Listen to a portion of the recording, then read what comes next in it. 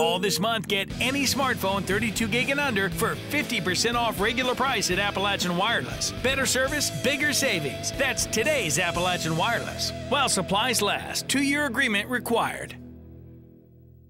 Besides her wedding day, prom is the one day almost every little girl dreams about. However, in today's struggling economy, many girls won't get to attend prom simply because their families can't afford to buy a dress.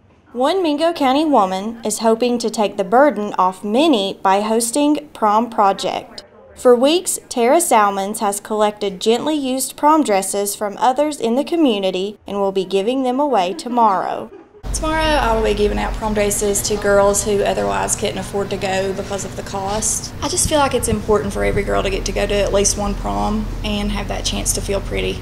Prom dresses can range anywhere from $100 to $1,500.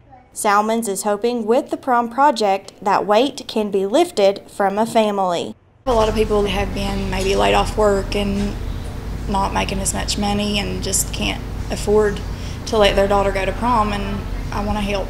Salmons received over 100 dresses to give away.